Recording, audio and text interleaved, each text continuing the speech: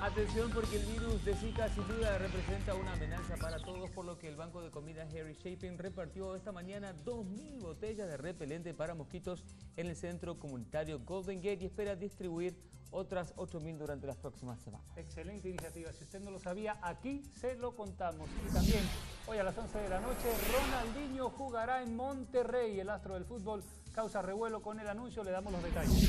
Además, la súbita muerte de Juan Gabriel dejó proyectos a desarrollar en un pintoresco lugar de su lugar natal en México. Vamos a tener un informe especial.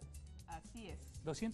¿$200? Sí, ¿Yo puedo mis niños, participar? pero ustedes no En pueden. efectivo. Bueno, mi hija, Es poner para un la poco de persona que nos onda. está Mayela en sí este puede momento. participar. No, tampoco, Mayela tampoco. Nos vemos Nadie a las va a 11. Que tengo